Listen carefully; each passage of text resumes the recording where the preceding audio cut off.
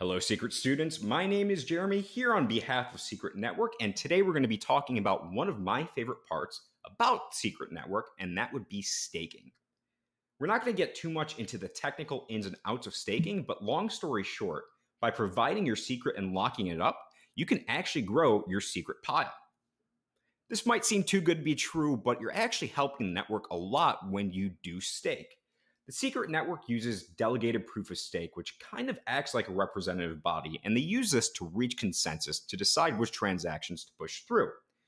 Now, you delegate your secret to a validator. That validator processes transactions, gains a reward, and shares a proportional slice of that reward with you, and that happens every single time they create a block.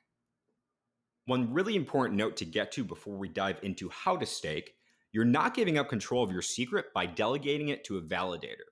Rather, the funds are temporarily locked up during this delegation process, but at no point can a validator take or move your secret. So without any further delay, let's let the secret out of the bag and learn how to stake your secret. Here you can see your total balance, stake secret, and available secret. As you can see, I have 10 secret available, none staked, but that is actually about to change because I'm going to show you how to stake. So as long as you have some available secret, you can delegate and start earning rewards. Remember, the rewards you earn are proportional to the amount you stake. The more secret you stake, the more secret you'll receive in the form of rewards. And as you probably guessed, this button right here, the stake button, is your gateway to staking. And when we click that, it's going to redirect you to a page with a list of all active validators. That's what this list that's populating right now. These are all the active validators, 1 through 80. Each validator has a set commission kept from the rewards they generate for their role in maintaining the network. And each has a different number of voting power correspondent to the amount of secret delegated to them. Once you've picked the validator that you so desire, click the Manage link. And we're just going to go with Citadel 1 because they are the number one validator in terms of voting power. So let's go over here to Manage. You get a little description about Citadel 1, their website. And if you click that blue button, what that is going to do is take you to this page where this is the page where you delegate from. So I'm going to type in I'm going to select the maximum amount that I can stake, and that's about 9.99. Remember, we need a little bit of secret left in our wallet to pay for the transaction fee, so we're actually sending our secret to a contract.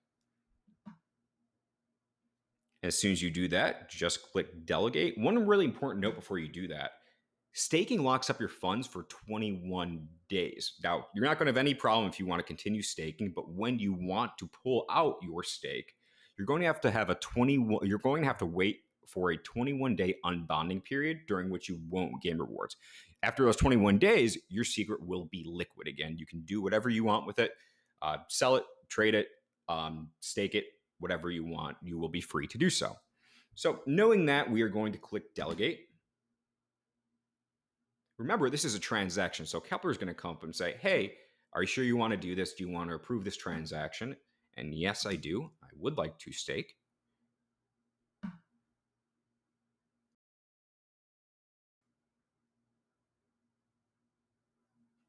And here you can see my total balance hasn't changed because that is just taking the total amount of available and stake secret and just putting a US dollar value on it, as you can see.